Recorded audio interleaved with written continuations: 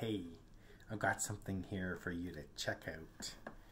I had this concept for like a steampunk electronic tuba, and this is what came out, and I think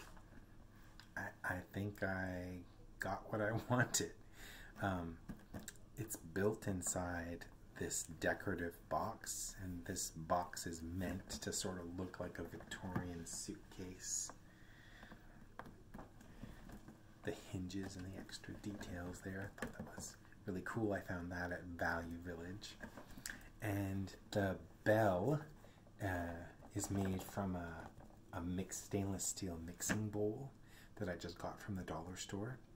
And then the rim is this copper look plate, platter, that I just cut the rim off. And now it actually isn't copper, it's plastic, which is good because then it's not very heavy, right? I just hot glued that onto there. And inside of it is this little hamburger speaker, they call them. And it's got quite a good sound for a little speaker. Plus, the bell helps a little bit, I guess. And then we've got these keys, and I designed these to be cut on the laser cutter. I designed the key box, and then I painted the keys. I'm really happy with how the sort of etched keys look on there. And they actually press momentary buttons, just like almost like arcade buttons that are underneath of them. They're really just sort of a decorative way to press a button. So that turned out pretty good. I guess I'll turn this thing on so you can give it a listen. I just have to open up the case like that. And okay, well actually, while I've got it open, maybe you can have a look inside. So it's your typical rat's nest of wires, all wired into a special board that when the keys are pressed, they play these little recordings of these little wave files that are recordings. So I just I'll turn it on here like that. And oh, shout out to Mac. Thanks so much for your help, Mac.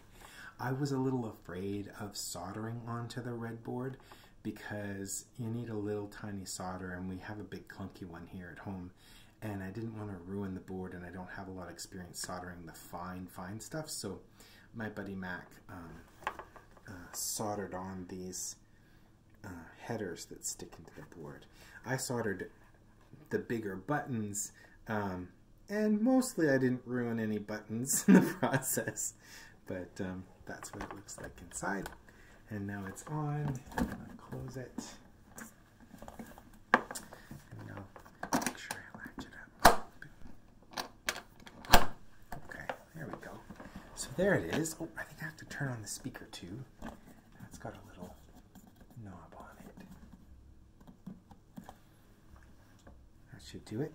Okay, let's see if it has a sound. Oh, there it is. That wasn't me farting. That was actually the tuba.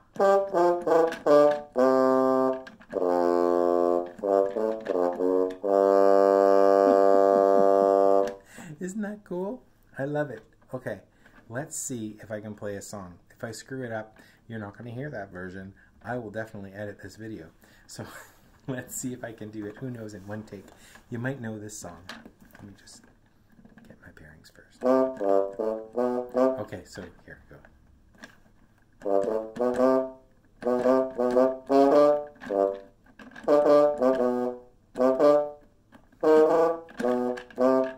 I almost got it right. I don't have to do another take, so that's good. So yeah, it's such a neat sound. I can maybe play this other song.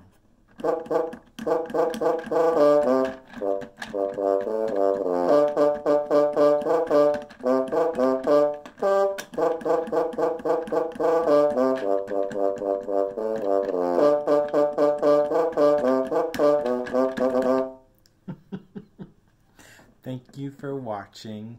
That's how it sounds. This is my third electronic musical instrument, and I think it's definitely the most fun to play. And I'm pretty sure it's the most reliable to play as well. I made 2 other electronic instruments that I showed on videos, but they had sort of glitches that I didn't really have time or the inclination to fix. But this one, I think it just works, and I think it's going to be really neat if I ever go to some steampunk events at any time to kind of just...